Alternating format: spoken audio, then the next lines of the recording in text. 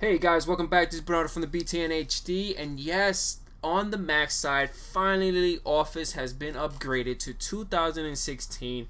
The last version was 2011, but and Microsoft actually pushed out the preview to everyone to test out. And the package itself, the PKG file, is actually about 3 gigs in size, but the installation is about 6 gigs. It's a pretty huge installation. Now, one of the things that I noticed is off the bat, on the old version, they used to create a folder called Microsoft Office, and they used to drop all the apps in there. Now, with the new installation to the new Office, they just drop everything inside your application folder as individual apps. So that's new.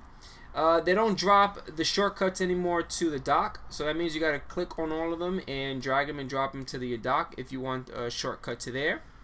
From my understanding, Office 2016, you don't need to have a Office 365 subscription to use, but you do need a user account to use either Microsoft Outlook and OneNote.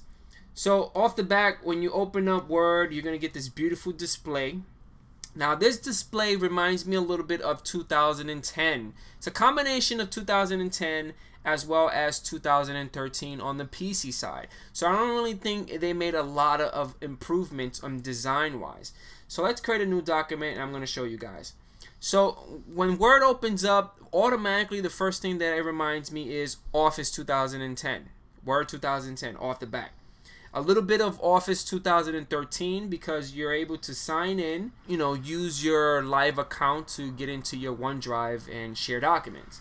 One of the new things with 2016, they added a search in document feature at the title bar. You're also able to click on this little guy right here. It gives you sharing options on the spot. So that's pretty cool. You also have an email as an attachment, copy a link, and invite people. So I think the only way these sharing options will work if you have Office 2016 logged into your account, your Microsoft or Live account. The same thing goes to the other applications. Again, if you need to sign in, you can click on the sign in one, and you click on the sign in button. It allows you to sign in into your Live account. If you log into your Live account, that's awesome because that means whatever you have in your OneDrive could be pushed down or cached down into your machine.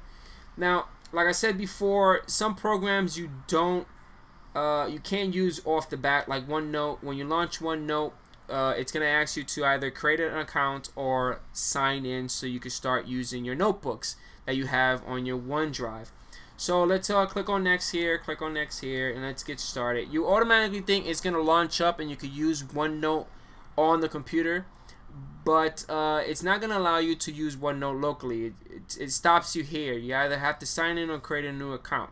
The same thing goes with Outlook. Outlook, when it launches, it doesn't give you an option to add a Gmail or Live account. You actually have to sign in into your Outlook to use maybe your Microsoft account or your Office 365 account.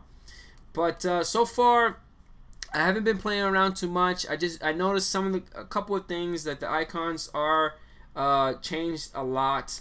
The interface reminds me a lot of a mixture between Office 2010 and Office 2013. It's basically Microsoft just mushed all the design together and just added little tweaks such as the search bar and this little plus sign up here in the top, and that's it. So I want to know if you guys enjoy Office 2016 for the Mac side. Are you going to upgrade to Office 2016 when it comes out fully for the Apple side, or are you going to continue using iWorks? Leave your comments right below. Don't forget about hitting that like button because it does support the video as well as this guy. And I catch you guys on the next one. Peace out.